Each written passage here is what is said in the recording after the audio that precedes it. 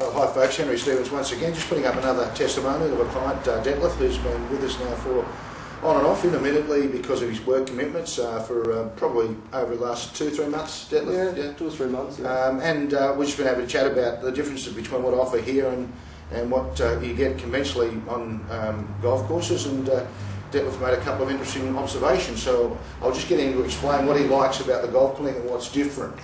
Actually, the golf clinic is really good in one respect, that Henry can put the swing on a screen and I can see exactly what I'm doing wrong or where my hips are set up, my swing is set up. And the other thing I really enjoy is that it's a one-to-one lesson, and there's no other, like for example on a driving range there's a lot of outside noise and other people hitting balls. What I really like here is that is a one-to-one lesson, and it's very, I think it's a very good way of learning golf. Learning your skill development indoors, yeah, and you're not worried about it. Because all the feedback you're getting from the simulator, yeah, that's right. How far you're hitting each shot, and how far it carries, and the visual, as you said earlier, being able to see what you've done right or wrong, and the comparisons to touring pros, etc., etc.